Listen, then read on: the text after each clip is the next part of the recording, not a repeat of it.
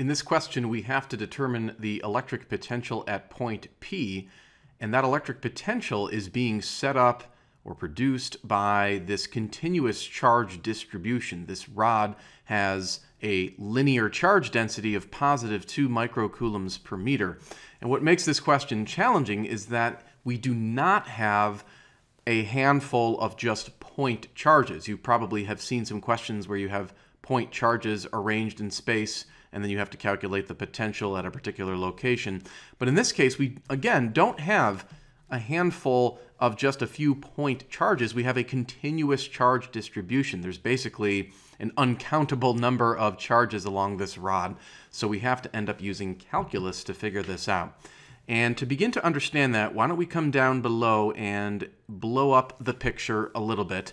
And what we'll do is superimpose a y-axis here, and then we already have an x-axis running horizontally across the picture. And in order to proceed, we select a charge element along the rod. So a charge element is basically a little piece of the rod.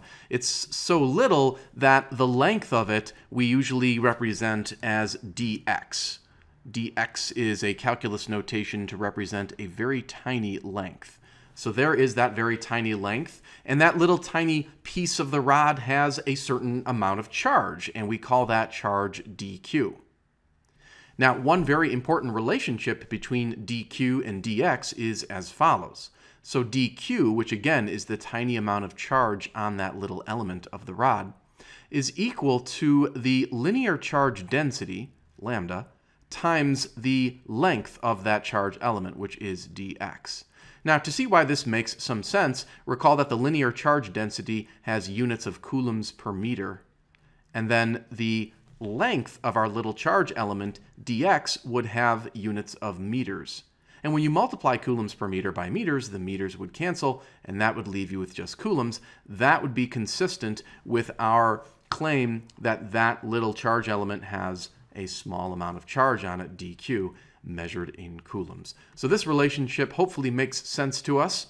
And then what we want to remember is that in order to calculate the electric potential as the result of a point charge, we would use the following equation: 1 over 4 pi epsilon, which is a constant, multiplied by the charge, and then multiplied by the distance from that charge to the location of interest. In this case, that distance would be represented right here. That's the distance from our little charge element to point P. We could call that distance r.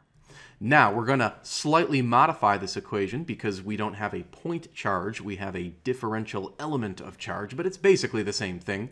So we're going to rewrite the electric potential equation as follows. It will be dV, which simply represents the electric potential produced by that little elemental charge along the rod, equals the constant, 1 over 4 pi epsilon, multiplied by the charge, which will be dq, and then divided by that distance r.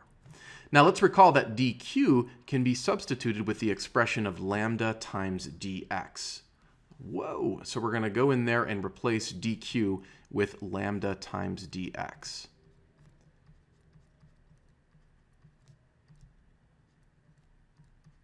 And then that's divided by r. Now we're doing a good job, but the problem right now is we have two variables. X is a variable because it will change depending on where we locate that differential element along the length of the rod. And then r will change in turn because as we change the location of that differential element, we're going to change the length r as well. So we can't really proceed with two different variables. We want just a single variable.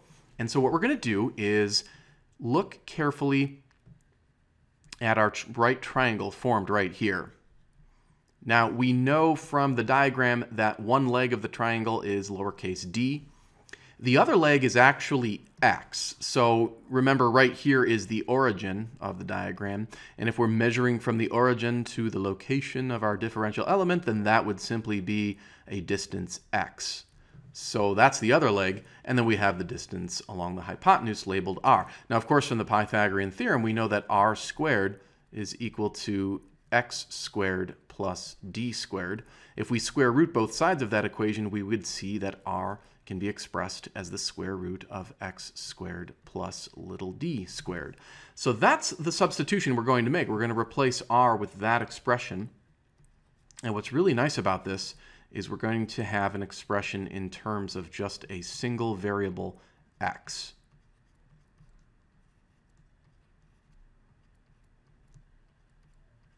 And there we have it.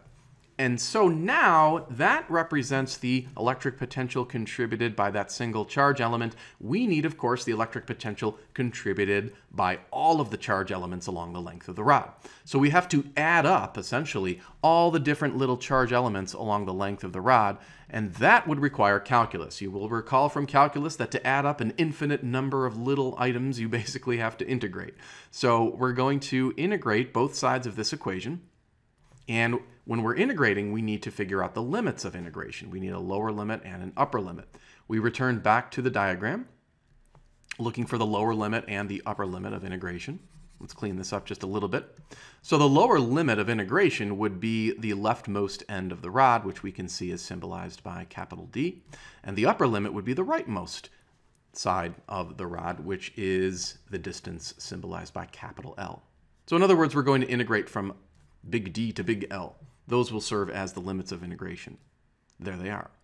Now, the left side integral of dv, relatively easy. That's just going to equal v. That's a basic calculus integration. And then to proceed efficiently, we're going to factor out some constants. Let's remember that lambda, the linear charge density, is a constant. This term here also is a constant. So when we factor that out, we're going to have lambda over 4 pi epsilon multiplied by the integral from d to L of dx over the square root of x squared plus lowercase d squared. Now this integral could get a little bit dicey. We could use the tools of calculus to prove to ourselves what that integral is. However, your physics textbook has a list of common or somewhat common integrals in the back of the book. Here is one of them. This is the one that we're going to be using. You can see the similarity here between this expression and this expression right here. The only difference, of course, is that the book's version has a lowercase a, whereas ours has a lowercase d. So basically, we're just going to switch this to a lowercase d, and then we can use this formula to integrate. So that means that our integral will be as follows. So we still have the constant,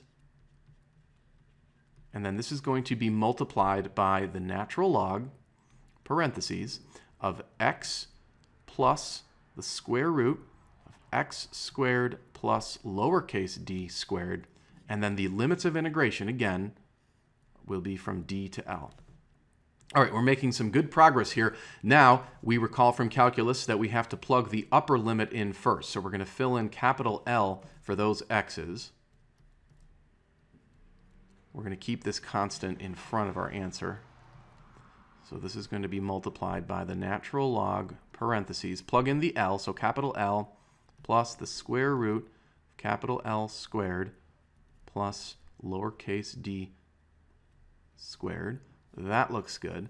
And then subtract that by the quantity you obtain by plugging the lower limit in for x. So in this case, that's capital D. So you get ln of capital D plus the square root of capital D squared plus lowercase d squared.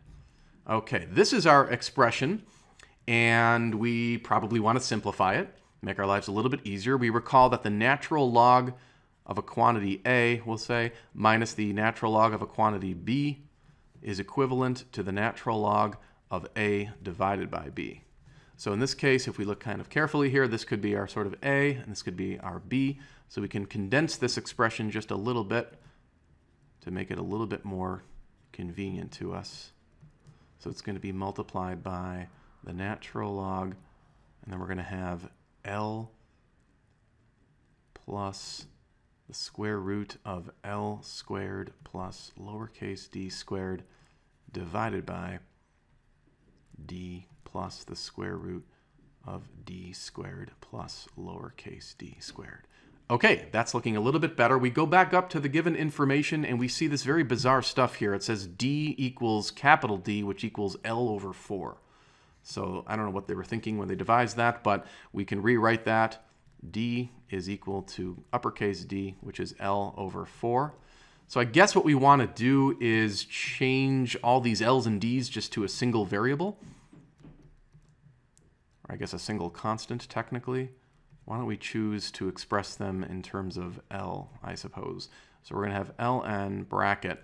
You're going to have L plus the square root of L squared plus, now this little d, we can see little d is L over 4. So you're going to have L over 4, but then don't forget to square that. Very interesting. Over here, uppercase D is also L over 4.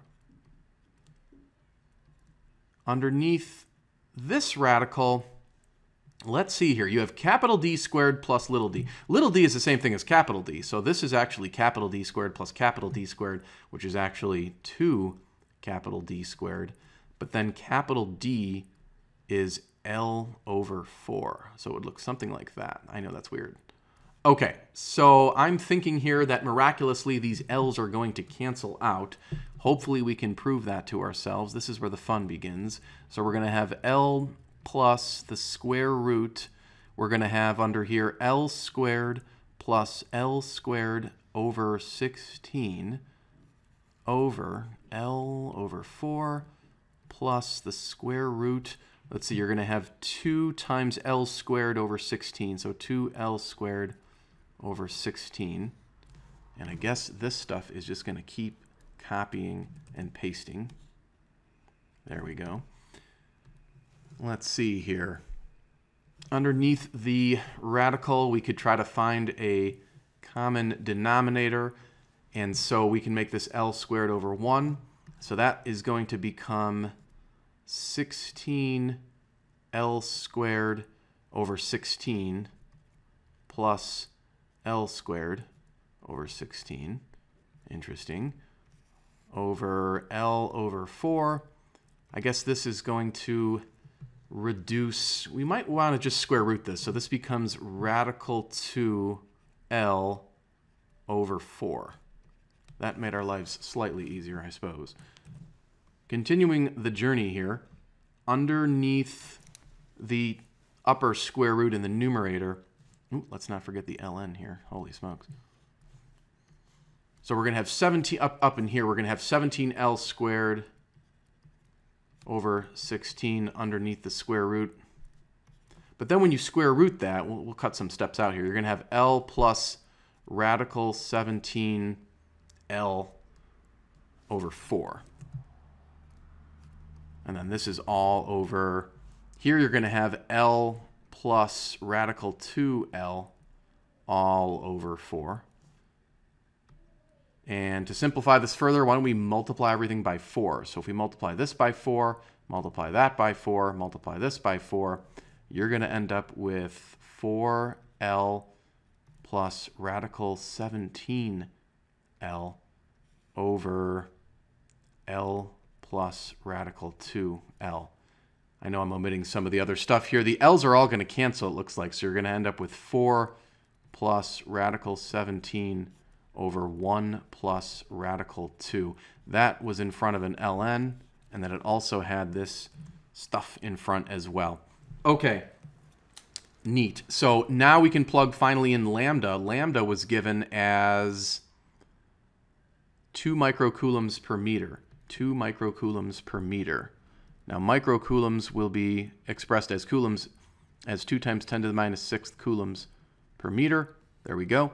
Then you have 4 pi times that constant epsilon is 8.85 times 10 to the minus 12.